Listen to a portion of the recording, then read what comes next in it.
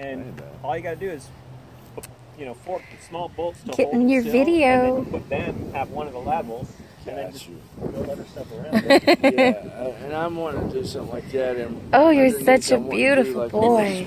This is the one I play chicken and a stick with. Oh, do you? We've got a, you know, one of those little kiddie pools, so we could have it up under the swinging bridge, you know, and I just thought it would look neat. They would, you know. I'm kind of worried about that. I'm thinking the swinging bridge idea might not be a good idea after thinking about the, you know, they could fall or hurt themselves on It's it. not going to be but about this half a ground. That's fine. Well, that's true, yeah. It also depends on the number of cats, because anything that's swinging becomes more dangerous when there's more cats, because then they're chasing each other. Mm-hmm. You sure you don't want to sit down and get sprayed on? We like bringing the ponds out in the spring, and Billy will go buy a bag of fish, feed your fish. Oh, yeah. Anissa's a really good fisher